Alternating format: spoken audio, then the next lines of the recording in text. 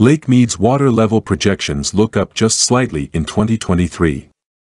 Lake Mead's water level projections in July are looking only slightly better than June's by nearly half a foot, the Bureau of Reclamation's 24-month forecast shows. Last month, Lake Mead was projected to be sitting at 1,040.63 feet by January 2023.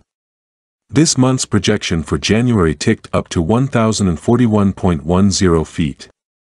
However, the lake is expected to drop roughly 21 feet by this time next year.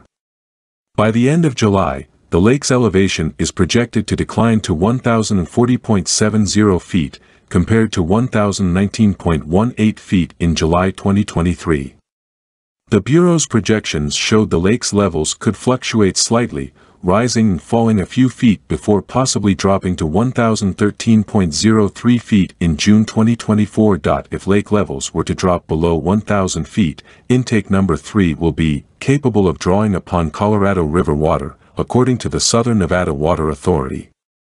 Intake number 1 was turned off and operations were switched to number 3 in April, a month before the lake dropped to a milestone low beneath 1,050 feet. The lake's level is expressed as an altitude, so its surface is measured above sea level.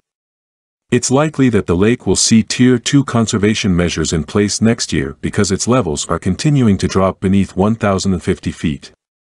Whether that will actually happen will be determined by August's projections. If Tier 2 water restrictions are put in place, Las Vegas could see a reduction in the 279,000 acre-feet of water it currently receives from Lake Mead.